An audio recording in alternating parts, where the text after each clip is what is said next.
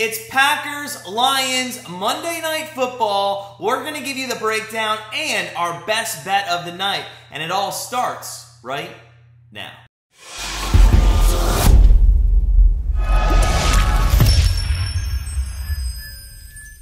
Hey guys, it's Matt from GrandstandBettors.com. Thanks for joining us here on our YouTube channel. We're coming off a great winner last week on our Monday Night Football pick. This week we look at the NFC North divisional matchup between the Packers and Lions. Before we get into our breakdown though, just a quick reminder, if you're new to Grandstand Bettors, make sure you go ahead and hit that subscribe button so you don't miss any of our free picks or free predictions all season long. While you're at it, smash that like button for last week's Monday Night Football winner. We're 1-0 on Monday Night Football this season. We'll try to go 2-0. And without further ado, let's dive in to Monday Night Football, the Lions-Packers game in Lambeau. The Packers are favored by 11.5, and the over-under for this game is set at 48.5.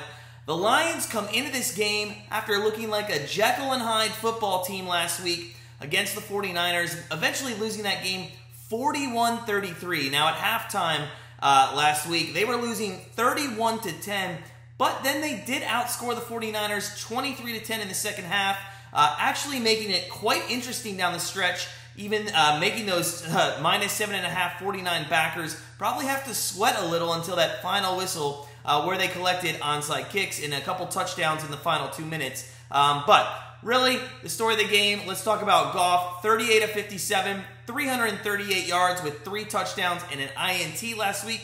We assume the Lions would prefer for him not to throw that much, but when you're down 3 scores early, that's all you can do to get back in the game.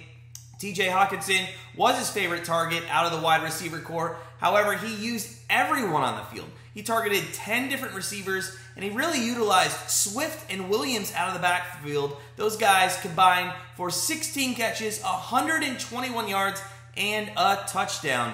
And speaking of those two, and the rushing game of the Lions, Jamal Williams, he did have the better day rushing, 6 yards per carry, while Swift only averaged 3.5. But as we mentioned, the running game was really non-existent with being down so much. Look for the Lions to really establish this week those two early, as a Packers defense who they're playing this week gave up 170 yards rushing last week to the Saints.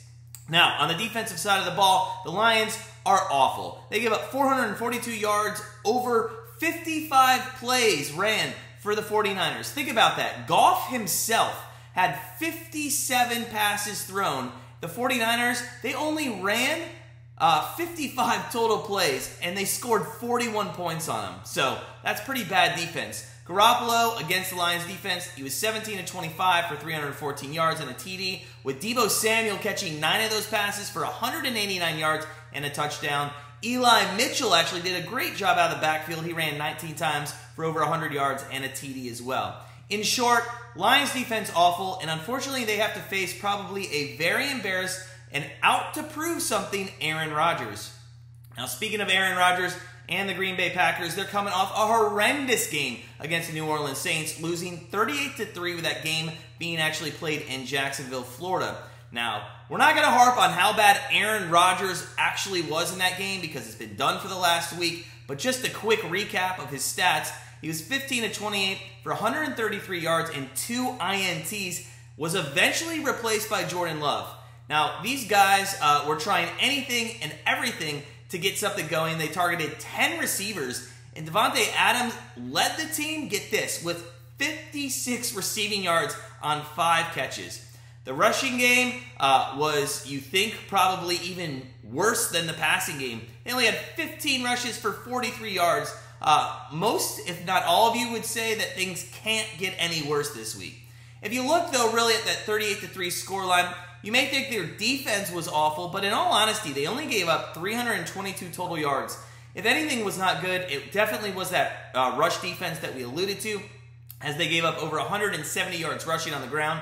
Yes, Jameis Winston threw for 5 touchdowns, but it was only 148 yards passing. The Packers continued just to give the Saints a short field, really never gave their defense the opportunity to get in rhythm and keep them from staying out of the end zone. So don't look too much into that Jameis Winston line, the 5 touchdowns. I would look more at the 148 yards. In week 1, you really kind of look and see, okay, how am I going to get a handle on this team? But these two teams didn't give us any opportunity to see if their team's good or bad. I don't really think you could take much away from both teams moving into week number 2.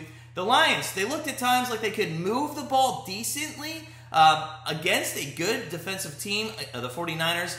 Now, yes, it was a lot of garbage time, but Goff, he's still a good quarterback that can put up numbers. But the Lions defense, if you want to take one thing away from that game, the Lions defense is awful. They're just absolutely awful. Now, both these teams should probably be able to go up and down the field. Green Bay, more so than not. But the Packers showed us absolutely nothing last week. We can't take anything away from their game against the Saints. The only thing you can really do as a sports bettor with the Packers is relax and trust that Aaron Rodgers will bounce back this week. And he knows how to. Rodgers, the last 2 times he's thrown for less than 200 yards in a game. Do you know what he did the following 2 performances after those? He has a combined 8 touchdowns, and both performances were double-digit wins for the Packers. So, relax, bettors. Now, out of the 2 teams who have both started the season 0-1, we have much more confidence Aaron Rodgers is going to bounce back.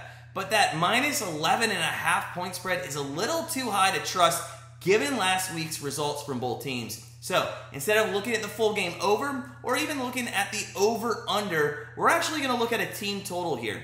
Given the historical trend of Rodgers after an awful outing, and the defense we saw in the Lions last week, our best bet for Monday night is going to be Packers team total over 30.5 points. Grandstand Bettors will actually be doing a live play-by-play and live betting watch along for the Monday Night Football game between the Lions and Packers right here on YouTube. So join us Monday night at 8:10 Eastern and come join us for some fun and some betting. But guys, as always, sit back, relax, enjoy Monday Night Football, and we'll see you next time.